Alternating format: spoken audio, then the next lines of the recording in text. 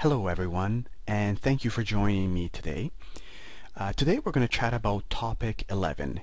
You have been able to access this video lecture because you found the course notes related to topic 11 and have clicked on the link to get you to this YouTube channel, YouTube video. So before we proceed, please make sure you download this set of course notes to your device of choice. Don't just rely on being able to access it through Brightspace. You never know when you'll lose access to Brightspace. Today's topic is access to exits. So we're going to look at specifically portions of section 3.3 in the building code. So let's get started.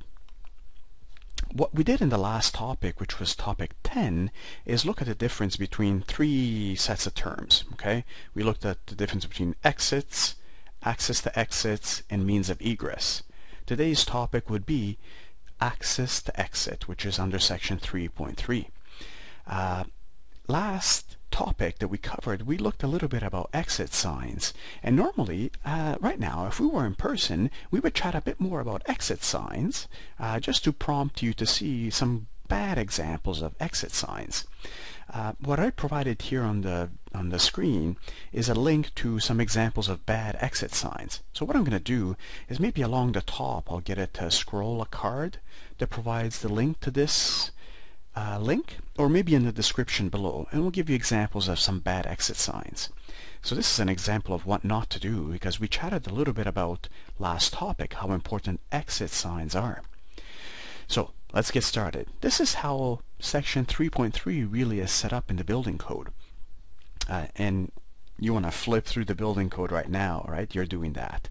Section 3.3, if you're at the right one, it's called safety within floor areas. Okay? And it's all about accessing exits, getting to an exit. And the way it's set up is that under all of these subsections, okay, it accounts for different types of floor occupancies. So subsection 1, so that's 3.3.1, is all about all types of floors. Okay? However, once you start looking at certain specific types of floors, you have to look at different sections. So for example, assembly is under 3.3.2, care and detention 3.3.3, and so on up until you get to 3.3.6, which is design of hazardous areas. So that's probably more like your F2, F3. Okay? Alright. The way this is set up on Brightspace is as usual, but what I've done for you on Brightspace is I've also included two drawings that reflect our ACE building. Okay? Drawing A020 and drawing A021. If these drawings look familiar to you, they're on Brightspace right now, wherever you found this set of course notes, is because I also put them up there for you when we chatted about topic 7. Okay? So I would recommend, if you can, download these drawings on your device of choice so you can refer to them and see how our own ACE building also sort of addresses some of the topics we'll be covering today in topic 11. Before we jump into topic 11, I also want to mention that there's a lot to cover for topic 11, and as such it will be broken down into multiple videos, including the last video where I chat a little bit about test 1. I should also mention this video has been prepared before test 1, written by you, I would assume has been written and submitted, but I want to kind of cover it as well nonetheless in a later part of this set of videos. So this is what we're looking at, okay? This is an image that you saw from topic 10. It's a floor area of some sort. There's a number of suites labeled suite A through G, okay? So that's 7 suites, and what we're covering with section 3.3, access to exits, is what the building code says needs to be done in a floor area for everything up to but not including the exit itself. Now we're going to talk more about exits in topic 12. Okay? So for example, specifically what I'm talking about as a reminder of what we did in topic 10, access to exits covers the floor area that is not exits. Okay, so the exits here in this drawings are what are going to be highlighted in white, right? Just the stairways. Everything else that you see here in red counts as access to exit. So it's everywhere on the floor up to, but not including, the exit. So for example, let's say you're in Suite C and you want to get to an exit. Section 3.3 covers all the safety requirements that get you from being in Suite C, anywhere in Suite C, through the doors in the public corridor and through an exit. Make sense? That's what we're covering today, okay? All right. So the first thing is, if you're in Suite C, right, is you need to make sure that the suite itself is safe. So we need to look at how Suite C, or any other suite in a floor that you're in, is separated from all the other suites. I guess then a question is, what is the definition of the building code for the term suite? If you go and look it up, the word suite is italicized in the building code, which means that it has a definition in a specific spot in the building code under Division A. But you know this by now, right? So go look up the definition of suite so that you have a better understanding of what suite is according to the building code. What the building code basically says under this sentence, 3.3.1.1, sentence 1, is that unless it's a D-occupancies, the walls between suites not only must be fire separations, but they must also have a fire rating, an FRR, of 1 hour. Unless, under sentence 2, the fire rating can be reduced to 45 minutes if the requirements of sentence 2 are satisfied. So go check them out, please. And furthermore, you're allowed to have no fire rating for these fire separations if the requirements of sentence 3 are satisfied. So you want to make sure, just like you have so far, go check out what the building code says about this. Go read it. Very well. So once you're out of Suite C, okay, and you want to make it to an exit, you're going through a public corridor. What is a public corridor? Well, the building code defines it loosely, because you're going to read the definition for this, as a corridor, a hallway, if you will, that serves multiple suites. Okay? So go check out what the building code defines as a public corridor. Now, what the building code says under these sentences is that a fire separation is required. And don't forget, what is a fire separation? We cover this, so go find that, but it's also defined for you in the building code. Okay, it's a continuous closure of some sort. Okay. Now, unless the exemptions in sentences 2, 3, and 4 are found, a fire separation is required as the walls of your corridor, right? The fire separation, then, under sentence 2, must have a fire rating of 45 minutes if it meets the requirements of sentence 2. A fire separation is allowed to not have a fire rating for a corridor if the requirements of sentence 3 are satisfied. And under sentence 4, no fire separation and no fire rating is allowed if the requirements of sentence 4 are met. Okay?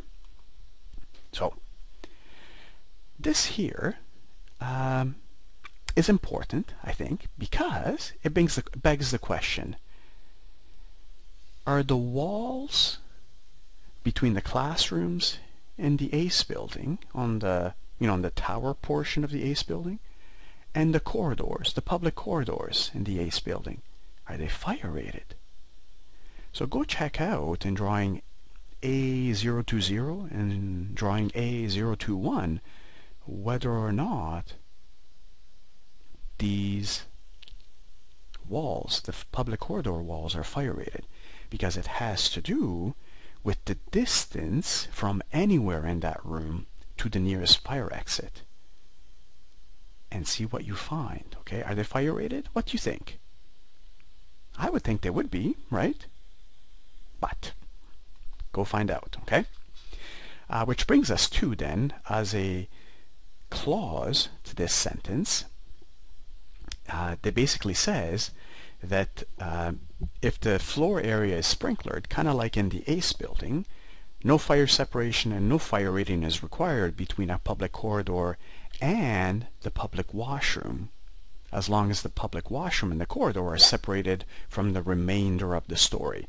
So kind of in one of or the other of these two sketches that I show for you on the screen and in your course notes. So make sure you read this. Okay? Is this what they have for the ACE building? Go find out. Okay. Now, once we go through a suite to make it into a public corridor, we have to go through a door. And a door in the building code must have the same equivalent amount of protection, must offer the same amount of protection as the wall it's in. Okay? So basically, the fire protection rating of a closure must meet certain requirements. Enclosure is basically what the building code calls doors, right? Windows, that kind of thing. Where do you find the definition of closure? By now you know, so go read it, please. But here's what the building code says about the fire rating of a closure for a wall. It basically says, first, check to see if that closure, so for now let's think like a door from a classroom in the ACE building into the public corridor, is it allowed to be a 20-minute door, a fire rating of 20 minutes? And you find that out under this sentence, 3.1.8.10.1. If it's not allowed to be 20 minutes, then you must go to table 3.1.8.4 and find out what the fire rating of that door is based on the fire rating of the wall. Check out this table. You'll see it's very simple, set up very simply. On one column it has the fire rating of walls, and once you find the fire rating of the wall that you're looking at, you just go across and find the fire rating of the closure. Now, one thing that I want to point out is the terminology fire protection rating. Why is it that for a closure it's not called a fire resistance rating as we have for walls, floors, roofs? That's because the terminology for closure is different. You'll find, in fact, that typically, not always, but typically closures are allowed to be a smaller fire rating than the wall they're in. Okay? So be careful. When we talk about fire resistance rating, it's walls, floors, roofs, ceilings. When we talk about fire protection rating, FPR, it's for closures only. Okay. So then, when it comes to closures, the process is basically this. It's very simple. First, for any closure, to find its rating, you have to check to see whether or not it's allowed to be 20 minutes. And this is where you find it in this sentence. If the answer is yes, great, you're done. You know what the fire rating of that closure is. If the answer is no, because the closure does not meet the requirements of this sentence in the building code, well then you have to go to table 3.1.8.4 and figure out the fire rating there. Okay? These are the steps you need to take. But they're relatively simple and you're practicing in the homework. Now I want to show you how important closures are for the purposes of stopping the spread of fire by showing you a residential property. Okay? It's a video that I found online and it's linked for you in the references that will appear shortly. But look at this. This is a residential property and we're walking through it and you can see how there's been a fairly devastating fire, right? There is no more roof. And it looks like a big, nice house, right? Big fireplace, open concept, and there's a closed door, so a closure. And we open this closure and look at that. The bedroom is really untouched. And that's only because that door was closed. And that, as a residential property, likely doesn't have a fire-rated door. Okay? Or at least it doesn't need to have typically a fire-rated door. So look at how little it takes to stop the spread of fire, right? A closed door. And there's a very interesting example for Ottawa about how one closed door saved the library at the Parliament buildings. Okay? I linked that more in your course notes, so check it out. I also provide an extra link of some examples online that I found of how important an actual fire-rated door is to stopping the spread of fire.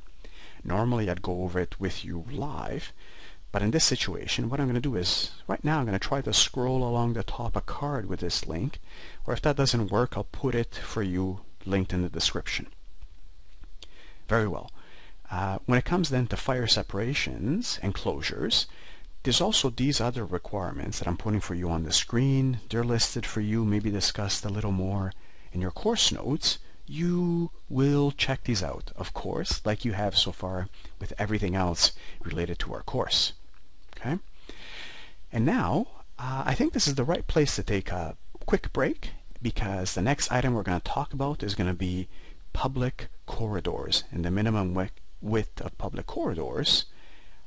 So, thank you for your time. Let's take a quick break, and we'll come back and chat about public corridors.